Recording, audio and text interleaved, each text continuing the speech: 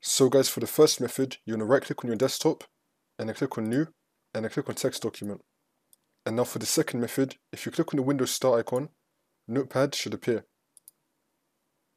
And now for the third method, you're going to right click on the Windows Start icon, and then click on Terminal. And now once we're here, you're going to type in Notepad, click on Enter. And now for the next step, you're going to right click on the Windows Start icon again, and then click on Run, and then type in Notepad, click on Enter. And of course, you could always just search for Notepad as well.